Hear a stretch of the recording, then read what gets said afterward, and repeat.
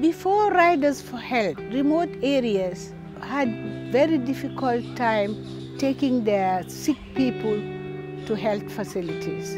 Not all villages are accessible, the roads are not good, but also not all villages have transports. They have donkey carts, they have wheelbarrows, people carrying their children, grown-up children, on their backs and walking for hours to get to the health facility. Imagine putting a woman in labor on a donkey cart or a wheelbarrow. In my community, I am covering like 10 villages, and then I'll be living in one to screen for children who are malnourished.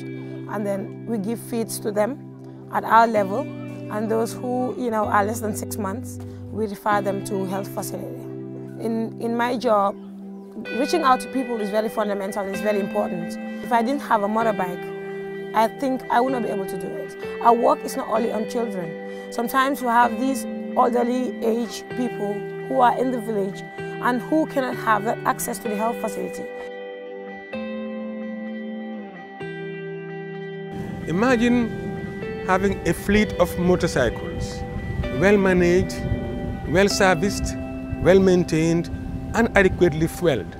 Imagine, by supporting us, they're supporting our people in the country. All the money coming from Two Wheels for Life supports our program, and those support saves life.